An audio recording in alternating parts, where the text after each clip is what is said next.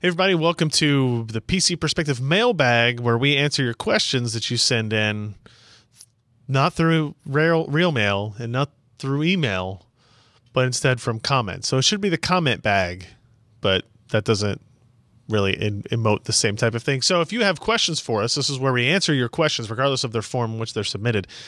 If you can leave them on this YouTube video here or on the post on PCPer.com that includes this video, then we will look at those questions, pick some out for next week's episode. Let's go ahead and jump into what we have today. This is, by the way, episode 53. It's July 20th. In case you don't know, well, it's July 20th as I record this. Jumping into it. Western Gents United asks a question. Do you think Intel will put some proprietary system on its motherboards that will enhance the Intel graphics cards when they come out? Like some sort of crosstalk or performance enhancing feature that only works with Intel GPUs. I don't want to say no, but the idea here is that would Intel take advantage of the fact that their chipsets and their graphics cards and their processors would all be on the same platform, and would they include some kind of performance enhancement? I would say, in general, that's a pretty complex thing to do. If they're going to do discrete graphics cards for gaming, they're going to interface through the PCI Express bus that we all know and love.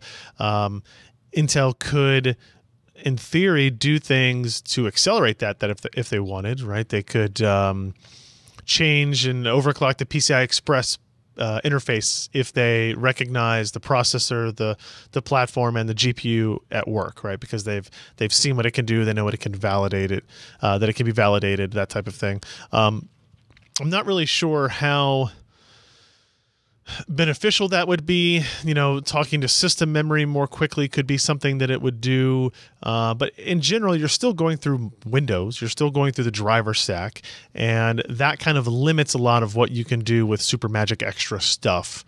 AMD is a pretty smart company. They don't have quite the R&D budget that Intel does, but if this were possible, we would have seen probably some performance improvements when pairing a Radeon graphics card with a Ryzen platform or even an AMD processor before that. And we never really did. The only advantage that AMD had from having CPU and GPU inside the same company was that they got to build APUs, and they were able to create kind of a unique platform in that regard. So no, I don't think they're going to do any performance enhancing features with Intel GPUs, but I would be glad to be wrong in that case, because any advantage you can get that actually turns into better performance and stuff like that for gamers, I think is a plus. We have a second question from Western Gents United, who asks, why don't they make a laptop that combines both Snapdragon and Intel CPUs? The Snapdragon would be activated for low-level day-to-day tasks, while the Intel CPU firing up when you need the performance. It seems this would give the best of both worlds, sort of like how discrete integrated GPUs work in some laptops. You hear what the big ideas and the big questions this week. So in base theory level, yes, that's a pretty good idea. And actually, this is what ARM already does, sort of, with its big little infrastructure. Qualcomm, a lot of Android guys do this. iOS does this with their processors, where they have big cores and they have little cores. Essentially, that the little cores operate for the more mundane background tasks, low performance requirements, and then only when needed do the big GPU or the big CPUs spin up and handle those tasks. Now, the capability is built in a way that they're on the same die. They share the same memory controller. They often share the same cache. When you need to move all of the data from one pipeline to another, like the operating system determines that this task is going to be a low importance, low performance task to a high performance task, then it needs to move all that data over. That's easy to do on it's easier, it's accomplishable on a die, whereas if you had a notebook with just a motherboard on it that had an Intel processor and a Snapdragon processor, that's basically impossible to unfeasible for somebody to actually do, especially an OEM. Like, no OEM is going to do that. This would require the partnership of, you know, Qualcomm and Intel to really do that. And that's just one, from a business perspective, they're not going to do that. And two, it's just a really, really, really difficult thing. If anything, what you would maybe see happen instead is maybe Intel does a little bit more work and they develop their own core, kind of comparable to an ARM, Qualcomm, Snapdragon design, and they do that big little with their parts. It's possible that we see ARM or Apple do this when they move to their own processors on notebooks, which has been long rumored. If they do that, I expect them to have high performance cores and lower performance, low power cores. But in terms of integrating this from today's perspective with today's technology and getting a Snapdragon and an Intel Core series processor, it's just not something that's business-wise feasible or really technically feasible in the current environments. But it's a good idea. That idea has been applied to mobile devices already. And actually, if you look at, I don't have one here with me, but if you look at the Qualcomm Snapdragon Windows PCs, they are doing this as well. They have their quad core, too big, too little, and you can see all four of those cores working in Task Manager and how they are trading information back and forth and how the applications will move from one to the other. So it is trying to do the best of both worlds, but I agree with what you're...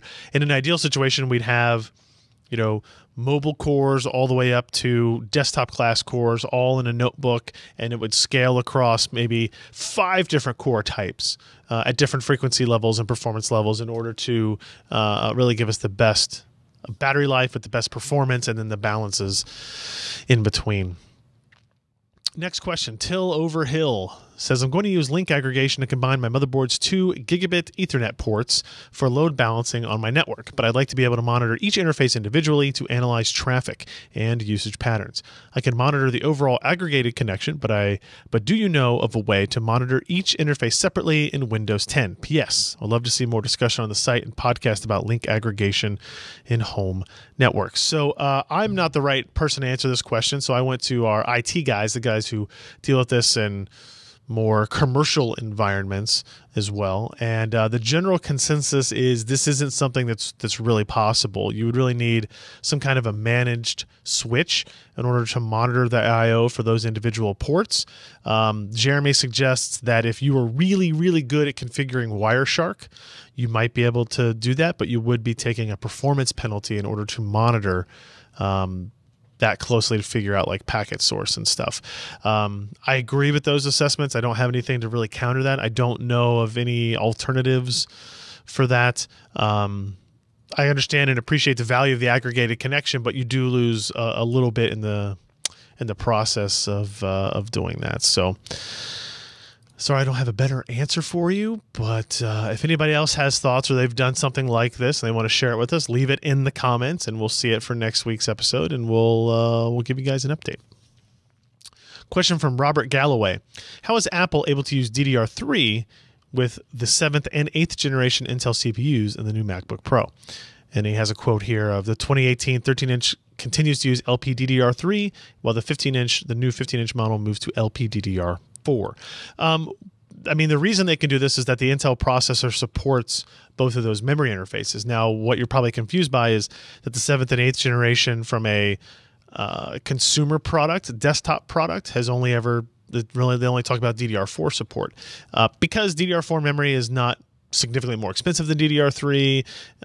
It is definitely higher performance in a desktop class system where you care about that, but when it comes to the performance or power consumption of mobile devices, a lot of times OEMs are willing to trade the added performance of DDR4 over DDR3 for the lower power consumption, lower power draw of the slower, older technologies. And that's what they're doing here with Apple in these two MacBooks. So LPDDR3, you know, it's a little bit of a performance deficit, but not dramatically so. And again, system memory is still more about capacity than speed, more about memory channels than about frequency, although there are places where that's not the case, applications where that's not the case, and then if you look at Ryzen, there are platforms where that's not the case. But with Intel processors, it's more the case than not. So that's how they can do it and how they're able to move back and forth between those two depending on their other demands. Kristen Rich asks, G-Skill claims that its Flare X DDR4 memory is, quote, specifically tuned for Ryzen. How does it differ from other products with the same specs? For example, they offer a 2x8 gig kit at 3200 megahertz CAS 14 in the Flare X, Trident Z RGB, and Ripjaw's 5 product lines. Are the Flare X, quote, tuning claims all just marketing and RGBs? Yes, the majority of that tuning would be there, kind of a marketing push. There is some legitimacy to the idea that you can include the right specifications for the right platform, and that they have the timings embedded in them for Intel or AMD's memory acceleration technologies, right? When you go to the BIOS and you can enable it, and all these motherboard guys call it slightly different things, where you can auto enable the overclocked settings for it. You can have memory that is better, I don't want to say tuned, but is better configured for the Intel variant and better configured for the AMD variant. That's where some of that comes into play. But fundamentally, if you look at the frequencies and the timings, they're not doing different things for different platforms on that. So yes, there is a lot of marketing and RGB and what kind of heat sink do you like, and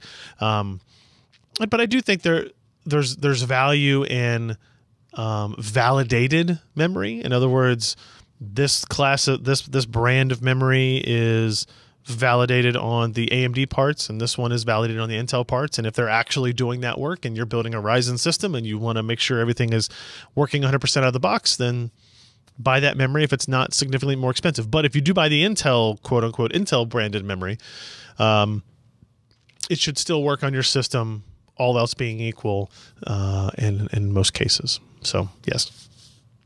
Question from Gary Mitchell asks, in a triple monitor setup, how would a system handle using 2 different GPUs from the same manufacturer but with different specs at the same time?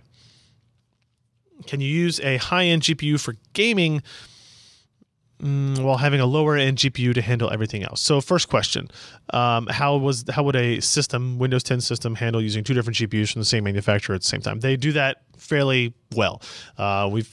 That's not a problem anymore. And in fact, if you wanted to have an AMD and an NVIDIA card in there in a Windows 10 system, you can do that. It's a little bit more chance of things getting wonky and screwy, but you can still do that. You can install an NVIDIA driver and an AMD driver, and the Windows 10 is kind of, I think, since Windows 7 or maybe it was Windows 8, that's been a part of functionality of Windows. So yeah, you can do that, and you can have multiple, different monitors hooked up to the different graphics cards. In terms of, can you use a high-end GPU for gaming while having a lower-end GPU handle everything else? Yes, you can do that as well. That you would want to, probably still don't need to do it, but I would still recommend having the same manufacturer, because you can actually go into it, and in the NVIDIA control panel, for example, you could, I haven't checked on this in a while. I assume PhysX is still a thing. In the control panel, you could select which GPU to use PhysX. And a lot of people, I know Maury did this for a while, you have a high-end GPU, you could upgrade to a new high-end GPU. Your previous high-end GPU or mid-range GPU, you leave in the system, and you tell the control panel, hey, all my PhysX processing due on this. That allows you to kind of get some stuff out of that older GPU that's still in there, while still putting all the rendering on your higher end one. So yes, you can do that. I'm not saying it's not without a little bit of risk of hiccups and crashes and all that type of stuff, but it's definitely doable. Next question in from Kali.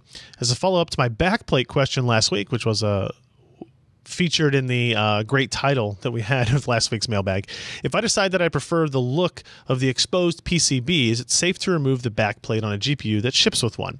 Specifically, it's a Gigabyte Aorus RX 588 gigabyte.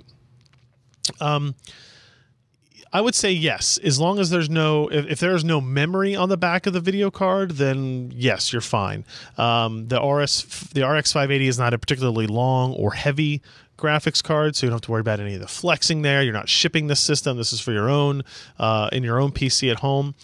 Yes, I would have no qualms against removing the back plate, as long as there's not things that it's cooling on the back. And even if there are memory chips on the back and that heat plate maybe had some thermal pads on them or whatever, yeah, you might be safe doing it, right? So if you have good airflow across the back of the video card, but you probably should if you have a standard case design with airflow from front to back. So yeah, I would, if you decide you don't like it and you want to take it off, take it off. I don't think you're going to cause any permanent damage. Even if something were to become unstable, you can put it back on there. So just be careful when you remove any components from your graphics card like that. Next question comes in from Ravo K. Could GDDR5 be used as system memory instead of DDR4 since it's much faster? This question comes around a lot.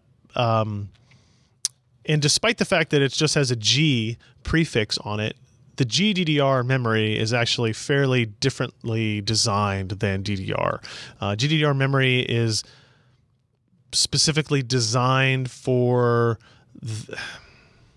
sequential requests, I guess, more attuned to the highly parallel workloads of GPUs, whereas DDR memory is more tuned for multi-step functions per multiple data moves per instruction, right? So even though it seems a little bit odd to think that, hey, CPUs tend to be the serial processors, and thus the serialized memory of GDDR would make more sense. It's actually the DDR4 memory, DDR in general, 3, 4, whatever, is kind of better tuned for the out-of-order operations that a CPU needs to better handle serial processing, whereas the GDDR5 is going to be a lower power but wider bus, straight line speed type of thing, if that makes any sense. So, I mean, in theory, you could do it, but they're optimized that way for a reason. If Intel or AMD thought on their CPU that using GDDR4 or even GDDR5 would give them the huge bandwidth improvements that, you know, the GPUs claim that they have, they would do that. I mean, you know, Intel especially would be able to kind of push the market. Hey, we're going to make modules of GDDR4, GDDR5, but that's just not what they're optimized for. There's a reason why the G exists there. There's a reason why it's a different design and why it's a different implementation for it. Different memories, different use cases. There you have it.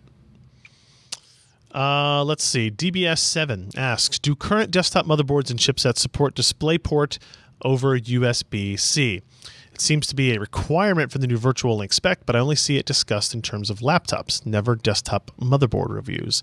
That's probably because most of the motherboards that you're seeing reviewed or that we look at are really focused on the enthusiast side where there are discrete GPUs, and so using the integrated graphics on the processor isn't really a focus. Yes, you can...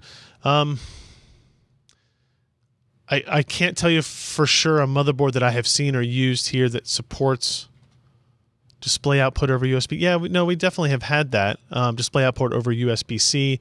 The requirement for Virtual Link is in there, right? And it uses the Type-C port, and it's an alternate mode of USB Type-C.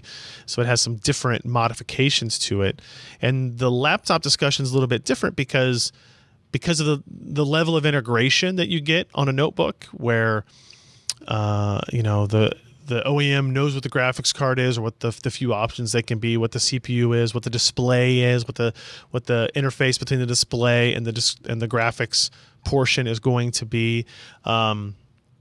So that makes it a little bit easier from a standpoint of kind of designing that system. You know what everything's going to be. There are motherboards out there that will support display output through USB Type-C, but it just hasn't been a focus of what we've really looked at yet. But it's something I will pay more attention to that going forward and seeing which motherboards actually support that. I would say in regards to Virtual Link, it probably won't matter much because you're not going to be using integrated graphics for your VR gaming. Instead, we'll see what discrete graphics cards come out with Virtual Link support and what that will mean for that. And in which case, you know, that will already have been discussed and handled by NVIDIA and AMD in that regard. Last question. The big man says, Ryan, does your last name have anything to do with the name they give the plastics on components and parts? Shrouds. Shrouds. I don't think so. I don't believe that's the case. So, I mean, if it is, maybe I can sue them for some rights and stuff for use of my name. But as far as I'm concerned, I don't think there's any overlap there. But thanks for looking out for me. I do appreciate it. Again, if you guys have questions for us for next week's episode or anything going forward in the future, make sure you leave them on the YouTube video that you're watching here today, and we will check them for questions for next week. Same goes for on PCPer.com. If you leave a comment on that news post that is associated with this video, we will look there as well. And let's see, next week I probably won't be on it. It'll be Alan or Josh covering it. So tailor your questions accordingly. Thanks, everyone. See you next time.